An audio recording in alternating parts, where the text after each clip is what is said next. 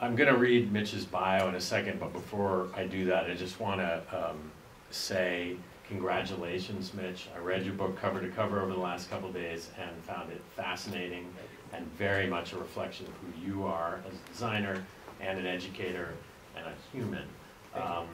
It has a very accessible kind of sensibility and approach, and I do hope that many of you will get a chance to read it as well. I don't know why I'm standing off stage. Well, no, I'm here. Hi. Gosh, Mitch Goldstein, Dan, glad to meet you. Yeah. And as one who's written a book before, it is a hard process. Who's coming with me? That's right. Thank you very much. You'll need that. I can do this now, right? Is that appropriate? I thought about it. We'll get cozy here.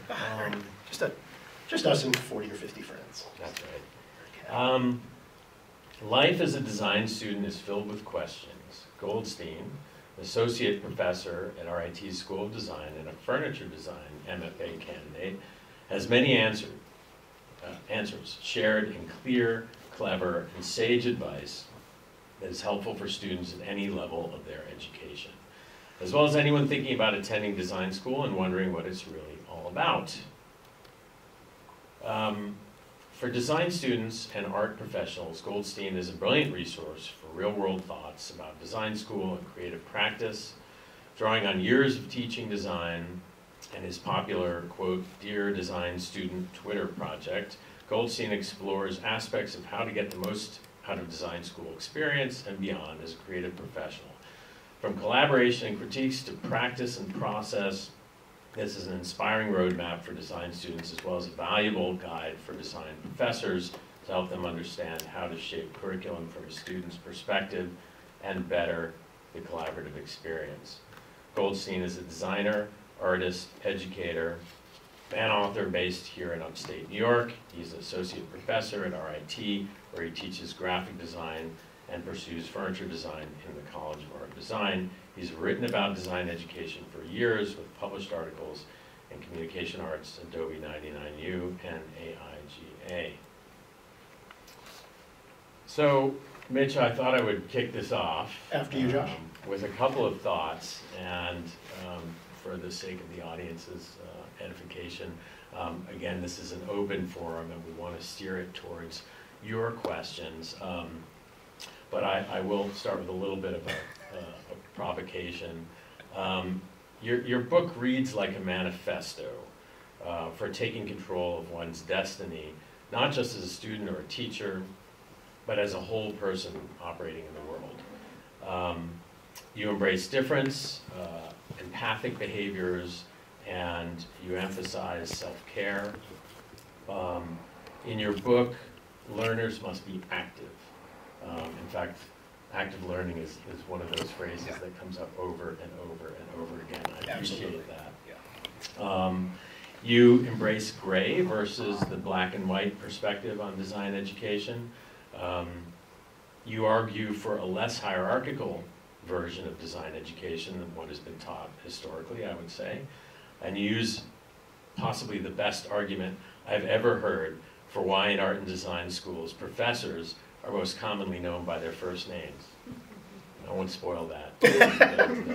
You have to buy the book to find out the answer to that. Yeah. So, my intro provocation.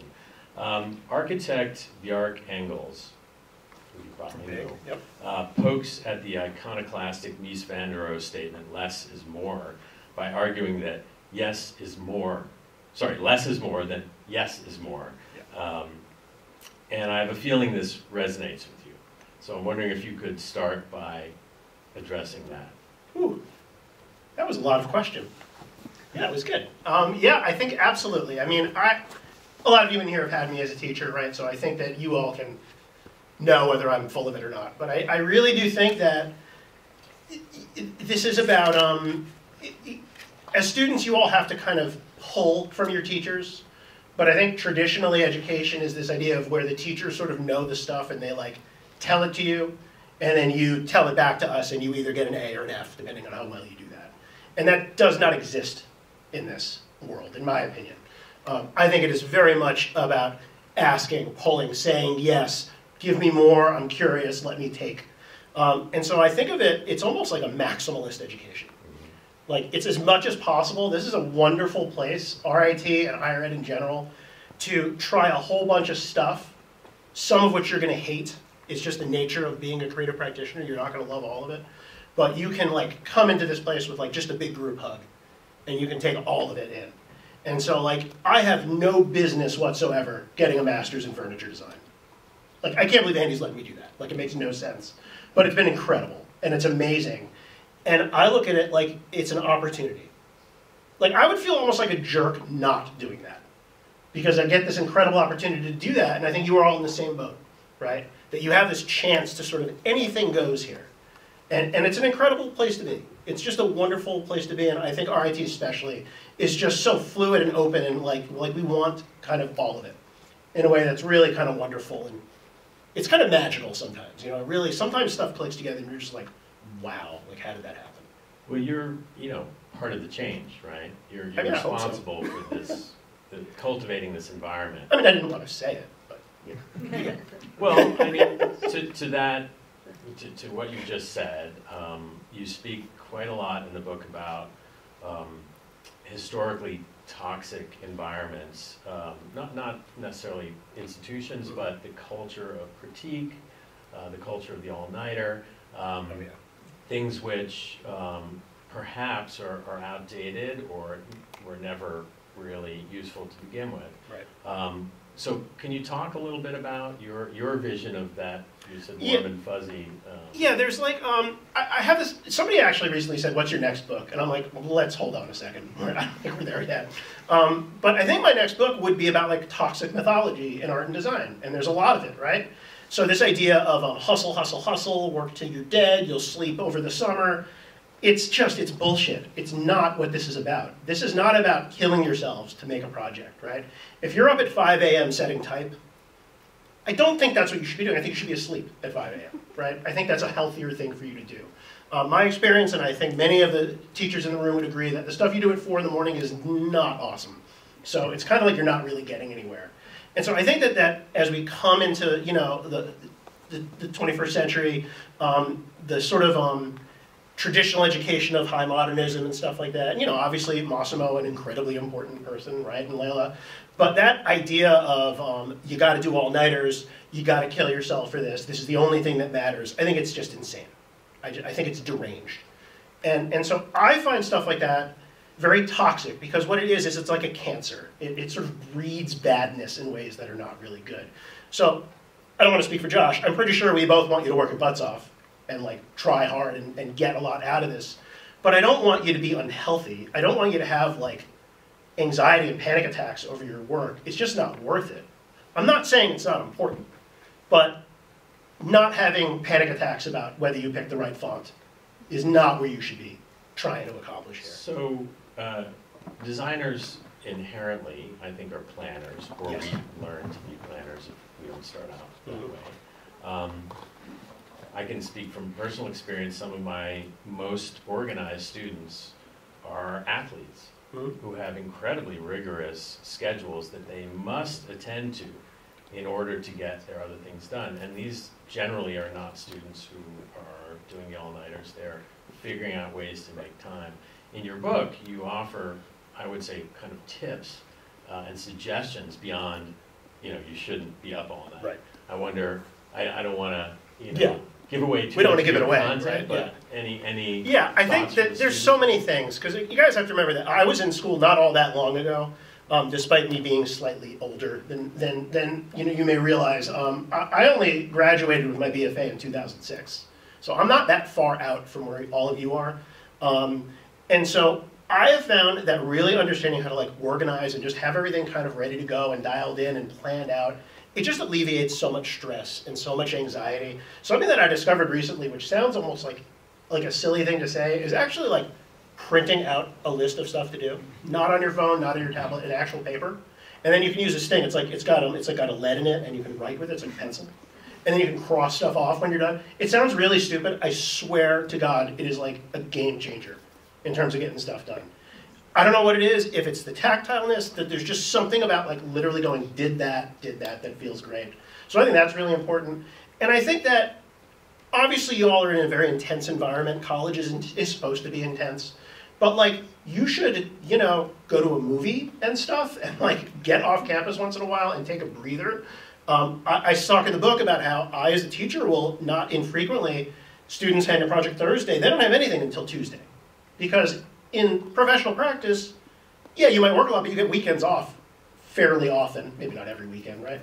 But in this place, that doesn't really happen. And that's not RIT, that's college, right? You all are going kind of like flat out for 3 months at a time, every day. And that is not really how commercial practice generally works. Yeah, you might have some jobs where you're pumping some overnighters and stuff, but generally speaking, that's not how it works. And so I think that you all should plan to take breaks.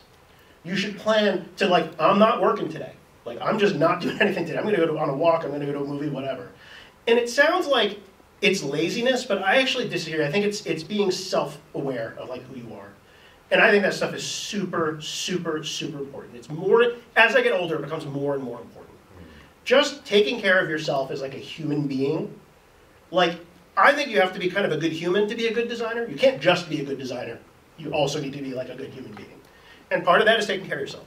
Yeah. And so it sounds kind of silly to like I'm not like a medical, you know, I don't have any expertise in this. But I've learned that it really helps a lot. Just a little bit of exercise, eating, you don't have to eat healthy, but like just eat something decent once in a while. Just kind of like basic stuff. It's a game changer for me. It really is. And I know it sounds like I'm being facetious, I'm not. It really did alter kind of how I made work and stuff. Well, you know, you are what you eat, I suppose, yeah, right? I suppose. It really comes across in your book, your care or your thoughtfulness, your desire to see people try to understand that wisdom that you've acquired. I particularly loved the suggestion that you begin making lists as young people. That happened for me in college, and I still do it. I make a lot of analog lists, and I think because so many of us in visual programs are visual people by nature, there's something about that tactile experience of planning things out, crossing them off, and having those reference points, which are analog, that you can, in human scale, in an architectural reality, see. And that's different. Yeah, I think. And I'm not talking about making a list so you can post it on Instagram with like #productive. Don't do that. It's not necessary. This is for you, not for us. It's not for the world to see how organized you are. It's really just about you managing all the stuff you do. When you all get out there and start working, you are generally not going to have 3 different bosses with 3 different projects all going on at the same time for 3 completely different people that are all due in like 2 weeks. That's just not how commercial practice generally works. Like, it's such a weird environment here. It's amazing and it's interesting and it's kind of how it works. But like, I mean, I'm aware of it, I obviously wrote a book about it, but like, I think we forget how intense your reality is in college. We think, oh, it's college, it's like keg parties and stuff. Yeah, and you're also like working 8,000 hours a week on top of that. And we just gotta kind of remember that, I think, as educators and really as students. Like, I think y'all really need to pay attention to that stuff. Really think about what's good for you as sort of a person first. Well, that's a perfect segue into something that I thought was really wonderful in your book. I mean, first of all, the graphics are great. You know, all of your there are diagrams, you know, kind of chapter intros are wonderful. You characterize the design school experience in its ideal manifestation as highly collaborative and immersive. And you argue that the stage on a stage, not that you're doing that tonight, not that that's what this is. Is antiquated, and that for you, and you explain this wonderfully in your diagram, that a partnership in learning model is much more contemporary and creates a kind of quality and a leveling effect that comports with the idea of designing education at its core. So again, without selling too much of your book, I'd love it if you could speak to that. I mean, because I think it's... Who had me for 2D? A few of you, right? What's the first thing I showed you? Little diagram, right? Where it's like, I'm the teacher, high school, you're the little 11th grade students, me tell, you listen kind of bullshit thing, right? But college isn't like that, it's a circle. I'm in the circle with you all. And I'm not even metaphor, I'm like literally, I have like a thesis to accomplish right now. Like, I'm literally in it with you. But even when I'm not pursuing another master's degree, I'm in it, right? And so I think that that idea that I am not, I the teacher, we're not inherently better or smarter than you all. We just know different stuff, and you know stuff I don't. I can't explain how important that is. It's so critical to what we're doing because, in my opinion, there are almost no facts in these disciplines that we're learning in CAD. Almost none. Maybe history is a fact, but it's basically opinion. Maybe it's best practices, maybe there's some proven stuff, but broadly speaking, it's a lot of opinion and sort of thought and interpretive gray area. And so I am in it with you. I don't want you to just wait for me to tell you what to do. How many of you have had me say to you, you come up to me and you say, hey, is it okay if, and I go, I have no idea, and I walk away from you. You've had that happen. Look at the hands, right? I don't say that to be funny. It's for a reason. It's because it isn't about what I want. And I think that's like a really important thing to remember as educators, right? You think we're the experts, and we are in some ways, but it's kind of not about that in this context. I think it's much more about an exploration. It's about like an intense, active curiosity. And at the end of the day, that's all it is about being curious in a way that is active and not passive. Not casually interested, but like, that's cool, I'm going to do something like that, sparked an idea, and I'm going to blah, blah, blah, blah, blah. That's what it's all about. And I think as educators, and I don't want to speak for everybody here, but I think we are all in it with you. I make it a point to say that, but we're all in it. We're all constantly interested in this. We don't teach because it's like a cushy job. I don't know if you guys realize that. We don't teach to get rich, I can promise you that. But we teach because it's like the most interesting thing in the world to do. It's like the world's greatest job. And I'm not saying that because Todd, the dean, is sitting in the audience. It is literally the world's greatest job. Because I am paid to be interested in stuff. And I'm not paid to be interested in stuff and then dictate it to you. I'm paid to be interested in stuff with you. And I think that's an amazing, incredible thing to get to do. It's just an incredible thing to get to do with your life. So, well, I mean, you speak to that in many ways in your book. You talk about the use of social media platforms as a way of creating transparency and kind of revealing the struggle that we continue to have, right, as people, as educators, as professionals, and you argue that continues to level the playing field in that way, and I think that's great. I was thinking about that a bunch. What given your attitude in the book about really trying to tear a new one for design education, you know, what models out there are doing better? You know, like, for example, I was at Cranbrook recently. Right. All the faculty have professional studios where they're producing work for clients, and their students are involved in that, which is it's incredible. A head scratcher, right? If you think about how you achieve that, but they've been doing it; they're known for doing it. That's how it works. What else can we do? I mean, I think that's it. I think eliminating the borders, the boundaries. I think there's this, like, remember when you guys were in high school and you maybe ran into your teacher at like Wegmans or something and it was like the weirdest thing in the world? Like, we're just people trying to do stuff. And so I want to eliminate those borders. I like the stuff fuzzy. You know, I like when and again, many of you have been in crits with me, like, I'm not the one doing most of the talking in a critique. Because I'm not inherently the one that necessarily has the kind of best thing to say. And so I think that's like really important. So I think that idea of Cranbrook is such a unique, weird place in a wonderful way, where like I'm friendly with Elliot Earls, who runs the 2D program, and he is getting critiqued by his students on his work as part of it. And that's like amazing. And that doesn't necessarily work in a college with 20,000 people, but at Cranbrook, which is a very small little thing. And so that's like an amazing thing. And I want to, I don't know if emulate is the exact word, I want to bring that idea in, where we're all kind of in it together. That it's not just a collaboration between students doing group projects, but it's literally a collaboration between everybody in the building. And really people outside the building. And I think that is like, when that is popping, it's amazing. And when it's clicking. And like, I am often, in critiques, I'll do a lot of like small group crits or one-on-one crits, and I just did where's Elias? Like, we just did this the other day in Motion. I'm like, Elias, get your butt over here, tell me what you think of this. And people come run over and give a 10-second crit and walk away. That's the game here. That's what it's about. That's why you're in a room with 20 other people, not on Zoom or on YouTube. That's what you're getting from this experience, and it is unmatched, I think, anywhere else.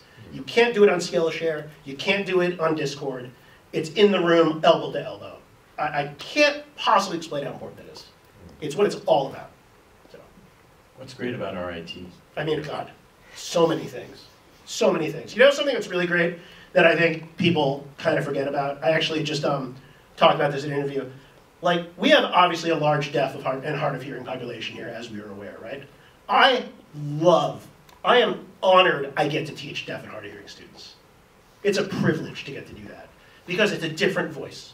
It's a different understanding. It's a different perspective. I love people who think I'm full of shit. Respectfully, but they can think that because I want a different opinion. I want other people to talk, not just me. It's a wonderful reality, and RIT has been incredible with that. You guys work your butts off, and you're in it. And that is, I mean, it's like, it brings tears to my eyes sometimes. It's just so awesome to see how into this you all are. It's a wonderful thing to get to do. And so I love that I get to teach people who disagree with me. It's the best thing in the world, right? I love that I get to teach people who have no comprehension of what my life is like, and I have no idea what their life is like, but we can come together in this kind of moment here. It's incredible. It's incredible. And really, it's a privilege to get to do it. Yeah, well, I couldn't agree more. Yeah. Should we some audience? I got one more. You got one more? And then Okay. we'll open it up. I'm not sure if you coined this term or not, but you use a term that you call pulling in the book, and I think it's a really interesting frame. So I wonder if you could talk a little bit about that. So I basically talk about like pushing and pulling, and I think that it kind of goes to this. I don't know if you guys have even heard the term sage on a stage. It's something maybe some of our older faculty here may have heard back in the day. But it's the idea that there's like, you know, the person is literally on stage like talking at you, and you're like writing it down, and then you kind of put it back to us in an essay or on a multiple choice exam. And that's education. That does not work here. That is not how this works. That is, what I would call pushing, where I as the teacher am sort of saying, you need to know this, and I push it on you. Now, some of that is inherent in education, and some of it is actually completely necessary and needs to happen. But in addition to that, there has to be what I call pulling, which is where you all are asking of us what you need to know for a given project. You are not waiting for us to put it on you. You are pulling it from us. And that is something that is so crazy, crazy important in this kind of world we're living in.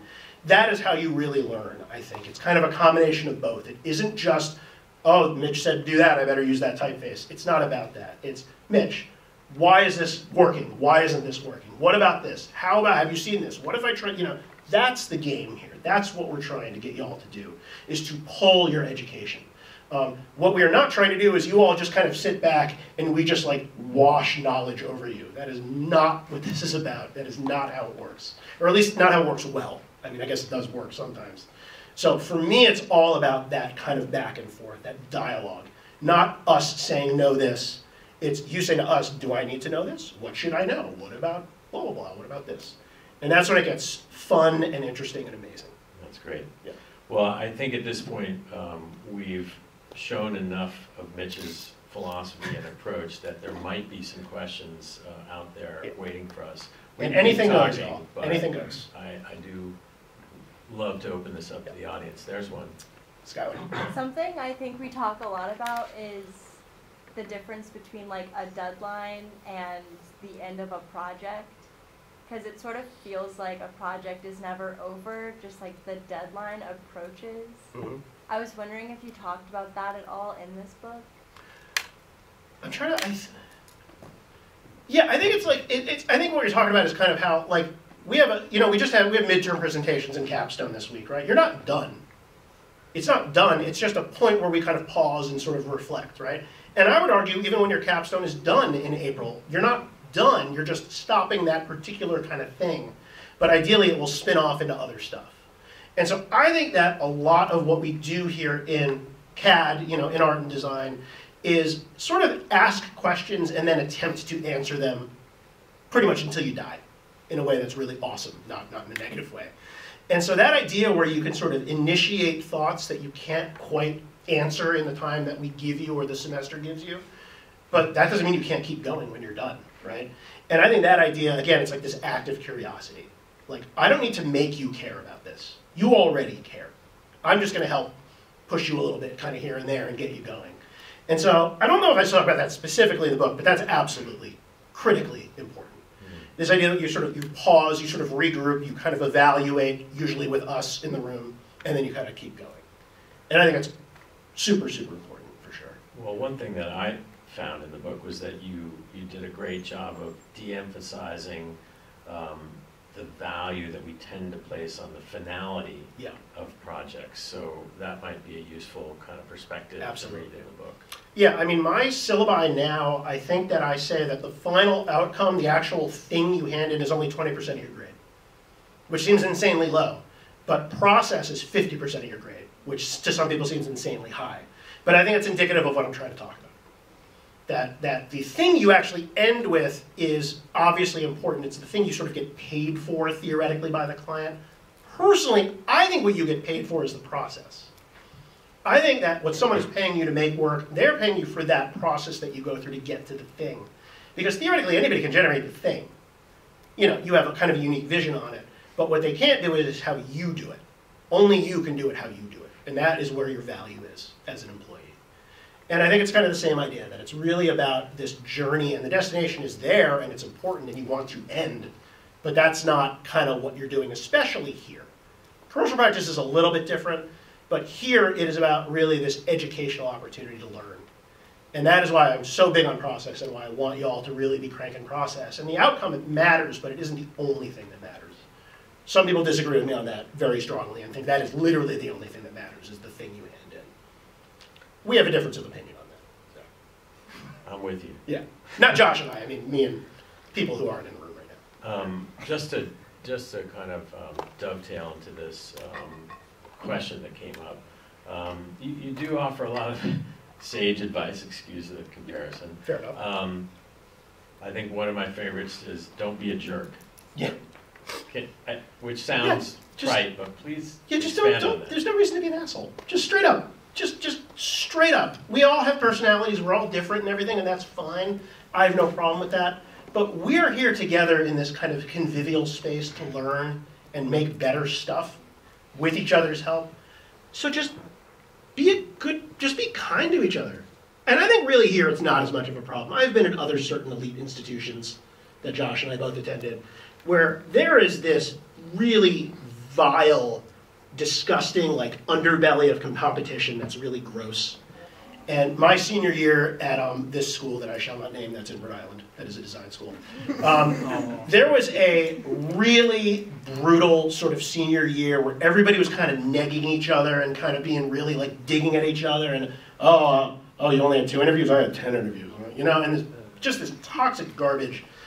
Just there's no need for it. It doesn't do anything but make everybody more wigged out, right? And the first day at Capstone, I think I said this to y'all, like you gotta be in it together.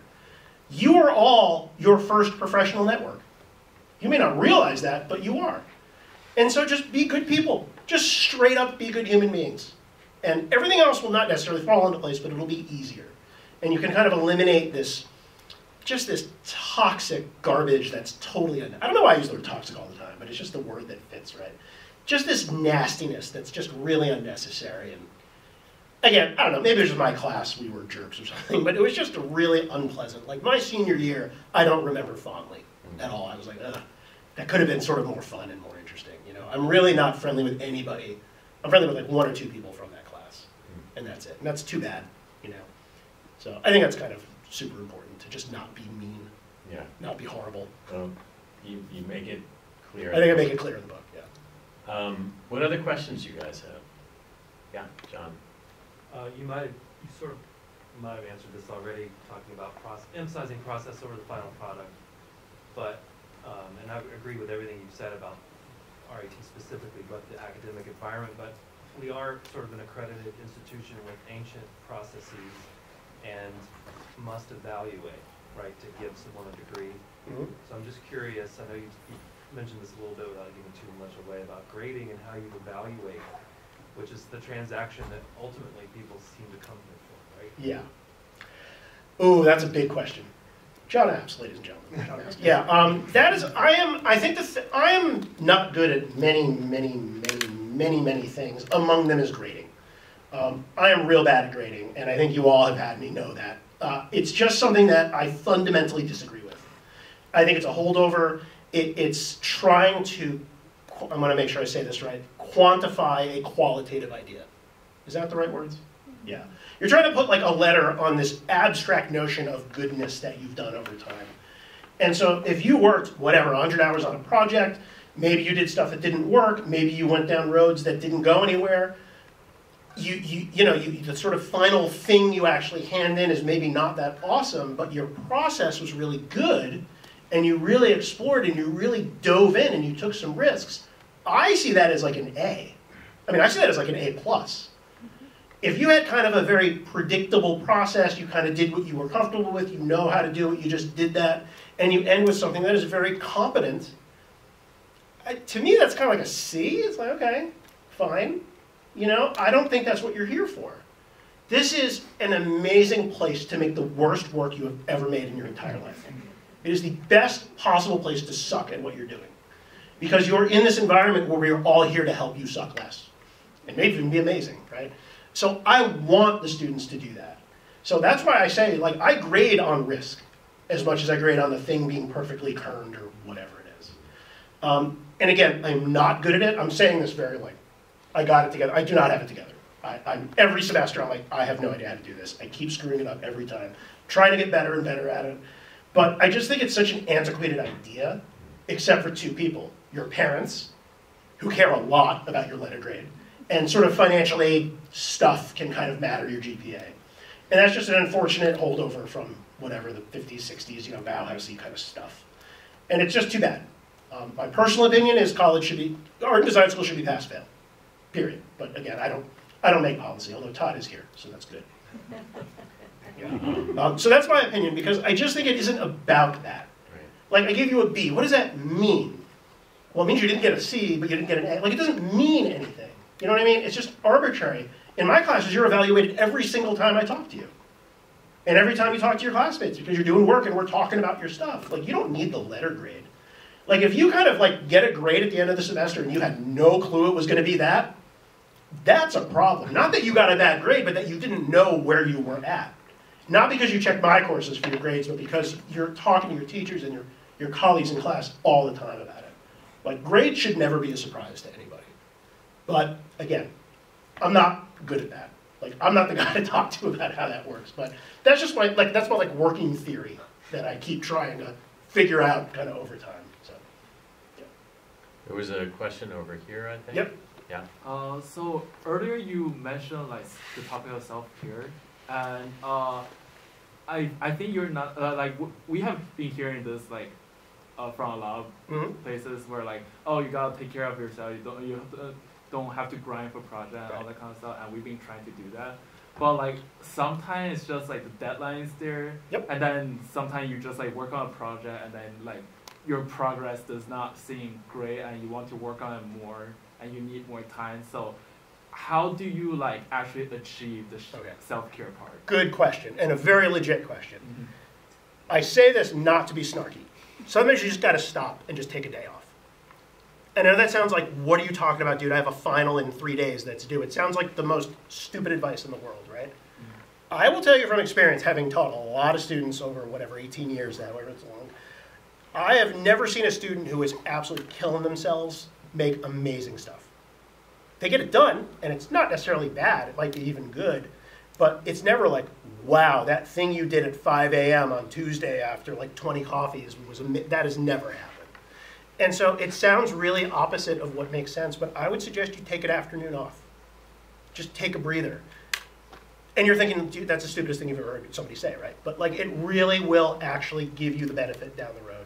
Because that moment of reset, a few hours of sleep, take a breather, take a walk, go out to dinner with a friend, it actually feeds you so much more than spending 30 extra hours in studio, until 2 a.m. every day. Again, I can't prove that to you, but I really do believe that's true, and I have seen that happen. And I think, honestly, and again, I don't want to speak for our illustrious faculty here, but my belief is that we're getting better at paying attention to that. I think teachers are realizing, oh, so maybe like really like killing the students is not good. It's not helping, Maybe like burying them every week is not good. And so that's, again, it's a philosophy lesson. I can't prove it to you, but I believe that's really true. But I agree with you. There are going to be days where you're going to just have to work your butt off. It's going to happen. I've done it. When I was in architecture school back in the day, it was just understood you were doing 2 or 3 all-nighters a week, period. It wasn't even a debate. And I'm not being facetious. It was absolutely made clear that if you're not doing 2 to 3 all-nighters every week, so I would sleep 2 to 3 nights a week, you're just not doing it well enough, and you better get moving. And that is just insane. And you know, you have an architecture sort of background. I don't know if that was true at Cornell, but it is like, it's like, what is wrong with us? Why are we making you all do that? You know? And so I think it's a really difficult question to answer. I know kind of what you're saying, like practically, how do you do it?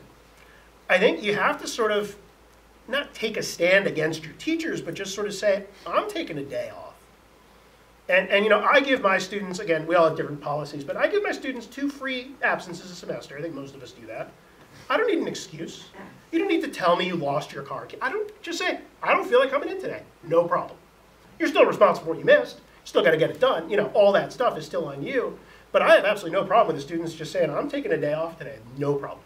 Please do. I don't need some bullshit reason why you're not here. And I think that more and more of us are getting that. I think we're understanding how challenging this environment is. And I think what's really happening now that's really wonderful is like the empathy loop. We're kind of coming back to being like, oh yeah, this is really hard, like what we're making you all do. And so I think it's getting better. And I think if you say to a teacher, I just need a day off, not I've taken 9 days off, I need a 10th, but like I've been cranking all semester, I really am just taking a day. Nobody's going to be like, how dare you? They're going to be like, okay, no problem. You know, it's really just not a problem. So I think you just have to be kind of honest with yourself about what you really need at a given time. Maybe what you need is time off. Maybe you need to see a partner or a friend or whatever. Maybe you need to go out of town for a day. It's just do it. I would say do it. But again, I'm not teaching every class you're in, so don't say Mitch said it was cool if I didn't come in. Yeah, that's not okay. But that's what I think. Okay. Other questions? There's one over there. Yeah, you mentioned how teaching is one of the greatest things a person, especially a designer, can do. And I've heard a lot of people, teachers, educators, talk about how passionate they are about teaching. Why do you think that visual artists and designers, especially, maybe more than most, feel it's very appealing to them to teach younger people, especially? It's infinitely stimulating.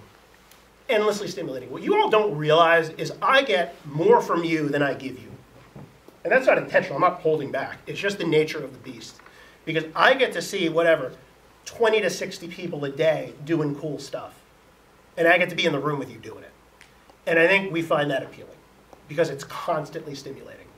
Like, I walk out of a day of teaching, like, tired, but I, like, almost want to make more stuff. Like, it gets popping, my brain starts going, oh, you know, and it's not that I'm copying or anything like that. It's just the stimulation of creativity is so amazing to get to see. And personally, this is not for everybody, I personally consider teaching, writing a book, doing stuff on Twitter, making furniture, it's all, to me, one thing. It's not 27 separate things. It's my creative practice. It's all one thing. So to me, getting to teach a bunch of students and getting to sort of explain things and talk to them and having them explain things and talk to me, and then I get to go write something like a book, and then I get to go make my own work, it's like such an infinitely interesting thing to get to do that it's like a dream. Like, I don't like summers. I want to be here teaching. I like a week here and there, but like I don't like summer break at all. I'm bad at summer break. I'd rather be teaching. Because to me, it's just so, I feel like it's so cheesy. It's just so wonderful to get to do it. You know, I assure you that I'm not writing this to make money. Like, that is not going to happen. But I got to write a book. Like, I got to. And it's incredible. It's a privilege, you know.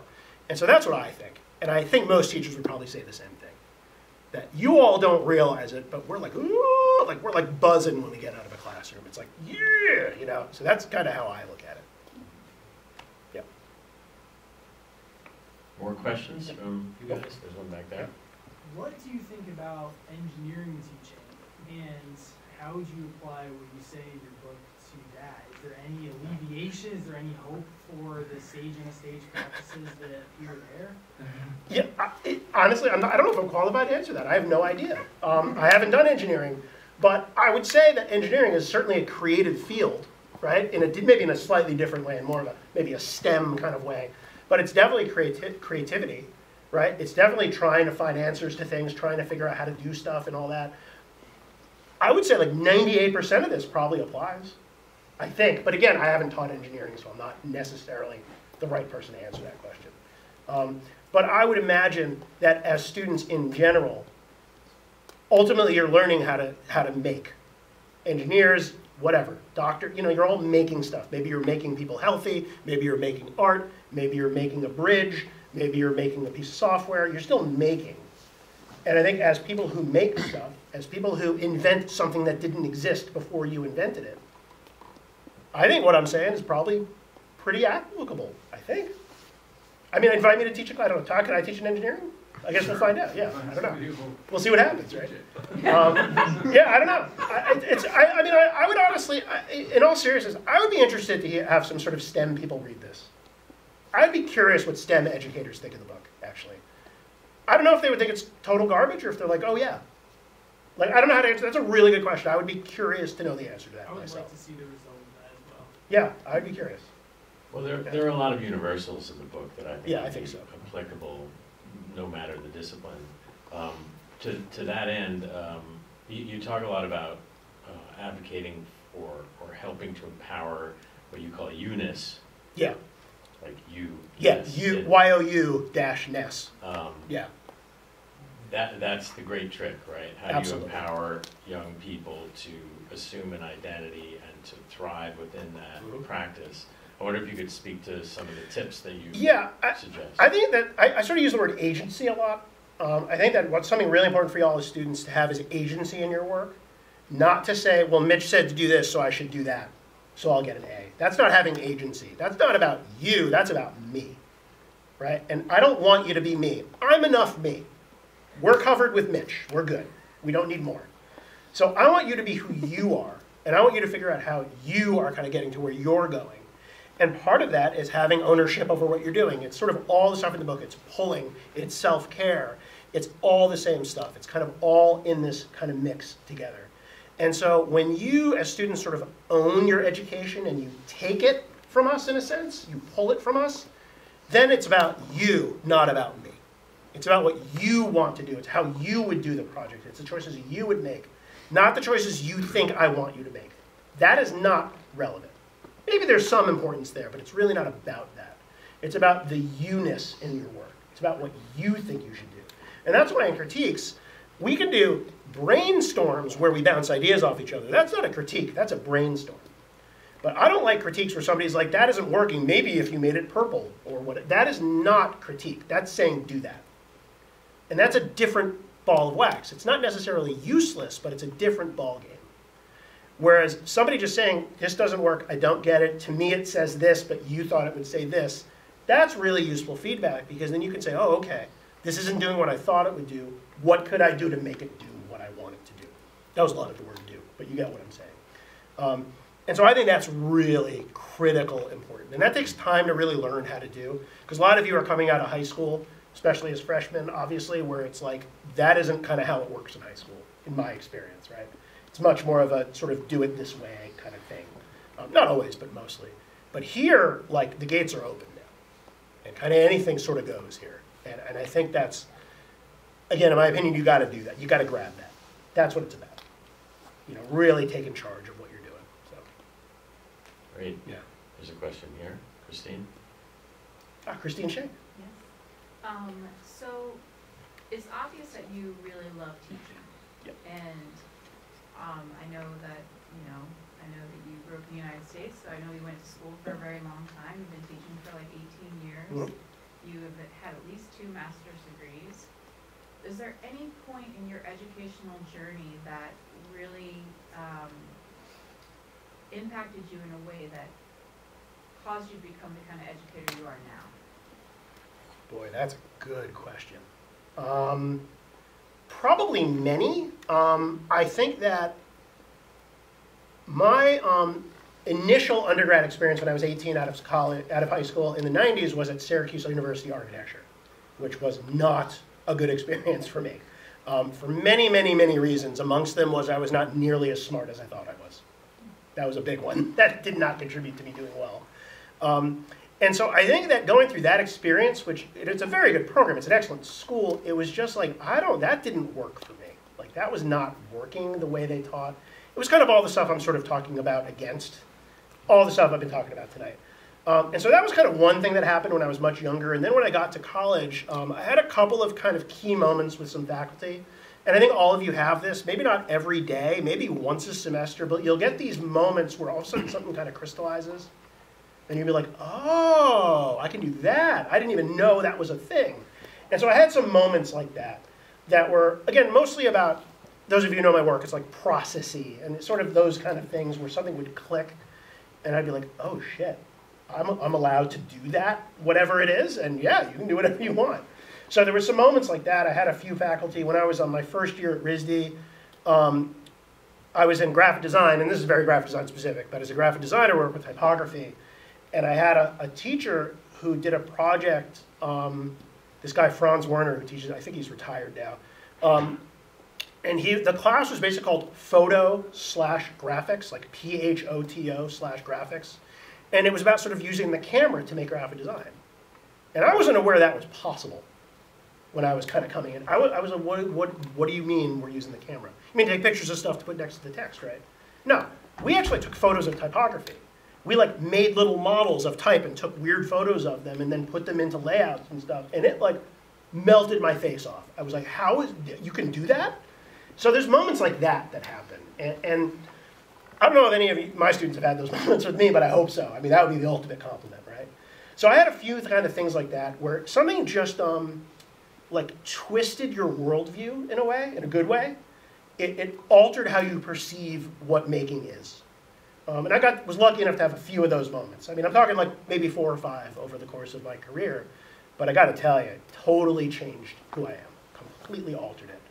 And I think selfishly part of teaching is making those moments happen. Or hoping those moments happen, trying to make those moments happen for students. Because when you can get a student, sometimes you see a student and their eyes just go, oh, and they get it.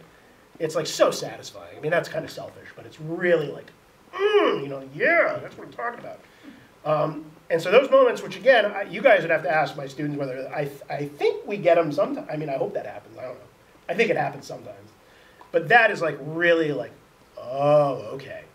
And it alters who you are. And those moments are priceless. They're the most valuable thing on the planet as someone who makes stuff, I think. So, yeah, and so getting to have that happen to me was like, I want to do that. Like, I mean, I could get paid to do that, like as a job. Like, it's incredible. No arguments here. Yeah.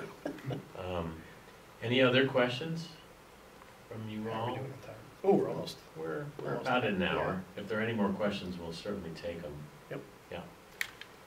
Some of us are graduating this semester, and we're gonna, search for jobs. Do you see any of the principles that you talked about apply to kind of that job search process or application? Oh, process? absolutely, yeah. Who's graduating this year? Sorry. I think I actually turned this off. Hang on. Who's nervous about it? Yeah, right? You're all freaking out, right? I gotta tell you, hunting for a job now sucks. Like, I'm sorry, it sucks. Period. But I think there's some sort of strategies you can use. A big one, I think, is being really who you are. I talk a lot about, especially my seniors right now, about like what's in your portfolio. And I think what people tend to put in their portfolio is what they think the job wants. But that is not what the job wants, because anybody can make that stuff. They want you. They hire you, not your portfolio. They hire the person, not the work you did. Anybody can use Photoshop. That's no longer like, oh, you know Photoshop. It doesn't mean anything anymore. It's just inherent. Like, you're born with Photoshop, right? Like, as soon as you're born, you start paying Adobe $70 a month, right? That's what it feels like. So I think that being very true to yourself is really important. And the reason why it's important is that you don't want a job that you don't fit with. Like, that would suck. Now, being homeless would suck more, so you should take the job, right? But I think you can take the job and then find maybe the good job after you get the first one, right? So I think that's actually super important. Being kind of true to who you are, what you want, what kind of work you want to do. If you don't want to do UX, UI, don't put UX, UI stuff in your portfolio. If you don't want to do print work, don't put print work in your portfolio. And I can tell you from experience, and I think Josh would agree, having looked at a lot of portfolios, done portfolio reviews, it is very obvious what students don't care about in their portfolios. It's like, yeah. You had to put that in, right? Somebody told you to do that. So I think that's number one, is really important. I think number two is part of just being organized, right? I hate to tell you guys, you might send out 100 resumes, maybe more. I mean, that's just reality, right? You got to keep track. You got to pay attention. You got to make sure stuff is spelled right. You got to make sure you don't send job A the cover letter that was supposed to go to job B, which has happened to somebody on stage, talking to you right now, where I sent the wrong cover letter to a job. That's embarrassing, to say the least. So like all those little dumb BS, just sort of paying attention, details, stuff you got to pay attention to. And ultimately, I think it's being, I don't really like the word passion. It sounds like kind of a cheesy word, but being kind of very clearly passionate about what you're doing and the work in your portfolio that matters. And that's why I personally think that if you are looking for example, like a UX UI job or a job developing software, but you also like painting or you like sculpture, that should be in your portfolio because that's part of who you are. It's part of your worldview. It's part of how you process the world. So somebody once said to me, why would you ever put like your fine art in your design portfolio? And I'm like, why wouldn't you? Like, of course you should. You're not just one thing, you're many things. We contain multitudes, as they say. And so I think that's crazy important. And I think, again, my personal experience has been you can tell when somebody really gets that. When you see them put their work down, you're like, oh, okay, you're not kidding. Like, you're in it. And so I think that and just generally just kind of the self-care stuff, because it's a process. Like, I hate to say it. I want to tell you guys you're going to get, it'll take you 2 minutes, no problem. It's not. It's going to take a while. Some of you might already have gig jobs going, you know, but it's a process. It's a challenging process. In some ways, it's a very degrading and demeaning process. You guys, nowadays, I'm hearing horror stories about doing 6, 7, 8 rounds of interviews, which is, I can't even tell you how insane that is. That makes no sense. I just posted something about how, like, design tests, you guys know about design tests? That is the biggest pile of crap I've ever heard of. That's insane. It's easy for me to sit here and say you should say no, because you want to get a job. You know, you're going to say yes, but like not okay in my book. That whole thing they're doing is just not good. So really, I think you just got to be kind of who you are, not who you think they want you to be. That's really kind of in one, I just babbled, but that's one sentence that really says it. Don't make this like imaginary version of you, because you really don't know what they want. What they really want is somebody they can sit next to 40, 50, 60 hours a week and make cool stuff with. That's what they want. Everybody can use Photoshop. Doesn't matter. But are you somebody that's interesting? Like, do you care? Are you in it? That's what they look for, I think. Well, that's probably an excellent way to wrap up with your discussion of and newness. scene. Yeah. Well, I want to thank you for a Thank you. fantastic conversation and for a great book, which I hope does well in the world and reaches the audience that you intended. I hope so. I hope some of you all get a chance to read this, and I'll speak for myself selfishly. I think it's wonderful to have you here at RIT with us. Thank you. Thank you for being a colleague and a It's friend. an honor to be here. And congrats on the book. Thank you. Thank you, everybody. Thank you very much. I really appreciate it. Appreciate all the support, again, from both the administration who's here, the other faculty, you guys. It's been amazing. So thank you very much. I appreciate it.